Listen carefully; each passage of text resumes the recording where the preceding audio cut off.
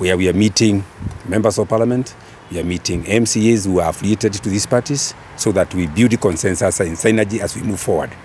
Therefore, today we have had a very, very good meeting of the NSC committee. We have adopted various resolutions of the various committees. This process is ongoing, so we cannot at this point be able to say that we are complete, but it is ongoing. We have a timeline, and I have said that we'll give a roadmap as we move on, but we are on course. It's going on.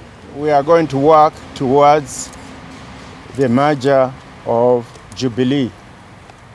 All the parties that are on the same road as us are welcome. We have our door open. We are looking forward to forming one party in December.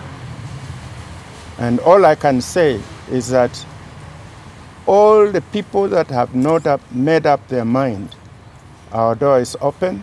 By the end of the year, we expect to have a very big national convention at Kasarani, where we are going to announce the merger of all those parties now into one party, so that the broad program that we have agreed on and the steering committee, we have formed various committees, various working committees to assist us in this merger exercise.